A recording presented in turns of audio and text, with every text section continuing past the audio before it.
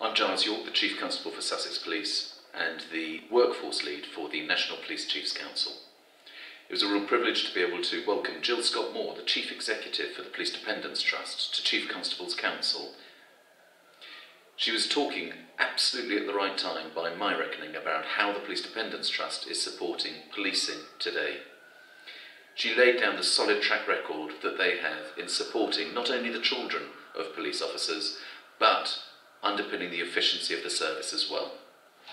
We'd only just this morning been talking about the resilience of our staff undertaking challenging roles, and indeed the resilience of ourselves right across the chief officers. She was able to put on the table some really good offers of how she is already supporting us with contingency funding for the welfare of officers absolutely when they need it, but also more and new initiatives. £3 million available to forces across the country over the next 3 years in support of their 1 in 4 campaign. 1 in 4 reflects the number of people who suffer from mental ill health.